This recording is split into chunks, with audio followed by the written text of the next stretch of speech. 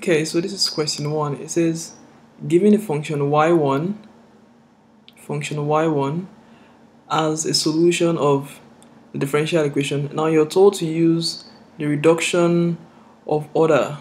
You should use this method to find a second solution, y2 of x. So that's what we're going to do. So we're going to start by starting by solving for a. Now for a, we're given that y prime prime plus 9y equals 0, and then we're told that y1 equals sine of 3x. Now I want to find y2. Now the y2 we want to find has to be linearly independent to y1. So in other words, we want to find y2. So for it to be linearly independent, then we assume y2 is a multiple of y1, but at this instance the u here is not a constant, it's a function of x. Now how then do we find, so if we are assuming that y2 is a solution of the differential equation, it implies that it must satisfy the differential equation. So let's check. So since we have our y2 to be equal to u times y1, and which is equal to u times our y1 is sine of 3x, then y2 prime, that will be a derivative of u sine of 3x plus u times the derivative of sine 3x is 3 cosine of 3x. That's what we have for that. Now the next is we want to find y prime prime. So y2 prime prime equals derivative of u prime prime sine of 3x plus u prime, and derivative of sine of 3x, that is 3 cosine of 3x plus then u prime. So you have to be very careful when you're trying to do the derivative area here. Then plus u times derivative of 3 cosine of 3x, and that'll be minus 9 sine of 3x. So this is what we have for this, and then when we simplify this, you have u prime prime sine of 3x, then u prime plus u prime. This is going to give us 2u prime, which is going to be 6u prime cosine of 3x minus 9u sine of 3x. So this is what we have for our y2 prime prime. So we're going to substitute y2 prime prime into this differential equation. So we're going to use, so we want to use y2 prime prime and y2 into here and here. So we'll make the substitution. So making the substitution, what we'll have is going to be, we have u prime prime sine of 3x plus 6u prime cosine of 3x minus 9u sine of 3x, then plus 9 times y. Our y is y2, which is u sine 3x. So 9 times u sine of 3x. So this is what we have. Then this equals 0. So when we simplify this, so you'd observe that this and this, they cross out. So you're left with u prime prime sine of 3x plus 6u prime cosine of 3x equals 0. So this is what we have. Now, but our aim is to reduce this differential equation to a first, it's a second order differential equation, but our aim is to reduce it to a first order. But then, even after the substitution, we still have the second derivative here. So what we're going to do here is, we're going to make a substitution. We're going to say let u prime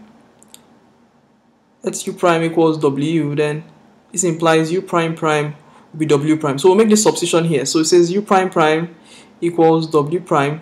So this is going to be w prime sine of 3x plus, so our u prime is w now, so it's going to be 6w cosine of 3x equals 0.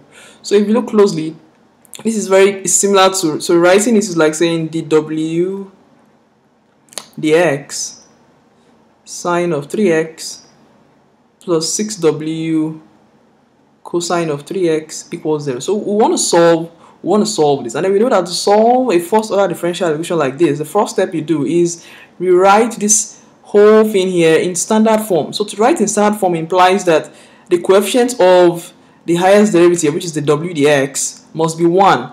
So I'm going to divide both sides by sine 3x.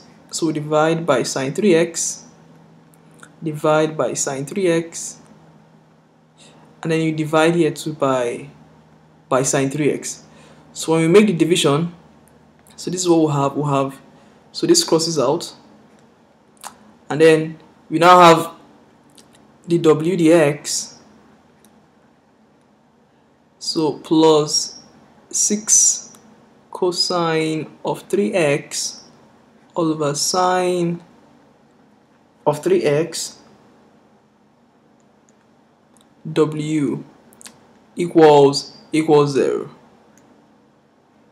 So, and then from our knowledge past, if you solve something like this, we know the integrating factor is going to be, so the integrating factor is going to be e integral of what we have here, the integral of this. That is what we have here. So that's going to be 6 cosine of 3x divided by sine of 3x dx. So this is the same thing as e integral of, so what we have here is sine of 3x. When we find derivative of sine of 3x, we have 3 cosine of 3x. So for this to be equal to this, we'll multiply here by 2, and then we have the same thing. So since the derivative of this gives us this, it implies that the integral of that is going to be 2 integral of sine of 3x, so which is the same thing as e ln of sine of 3x all squared.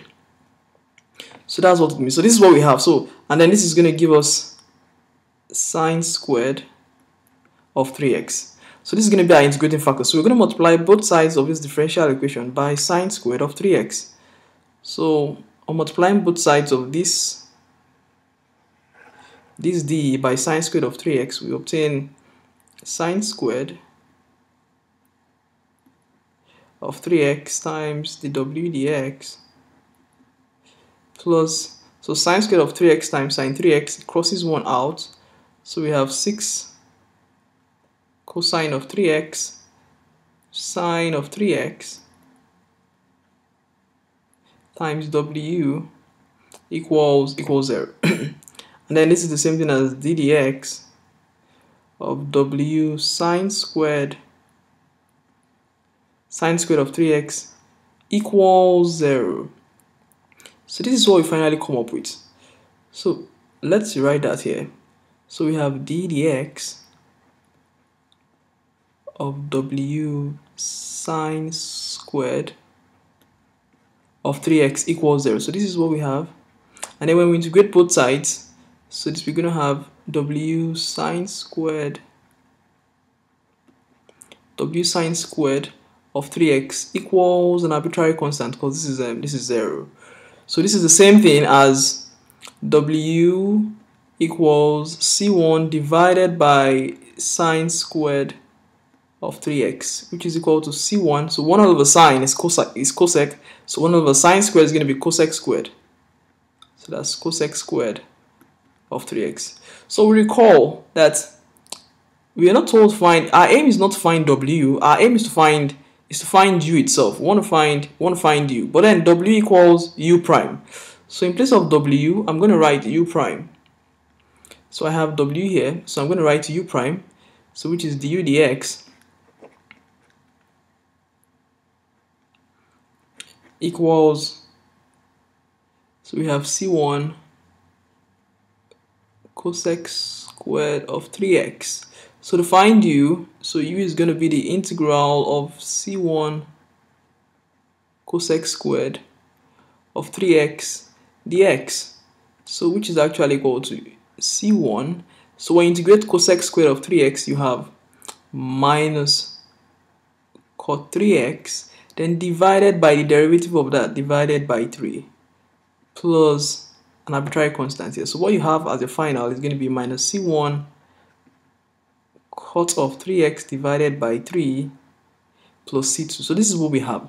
So but then our aim is to find according to what the solution says, it says find a second solution. So we just need just one, just a single solution. That's all we need. So since my y equals u sine of 3x, so I'm going to write that down. So my y2, based on what we have there, y2 equals u sine of 3x. This is what we want to find. And then we know that u equals this. So since I know just for a particular, I'm just finding a single y2, that's a single second solution, because this is infinite. So you could just make a substitution here. Any number works.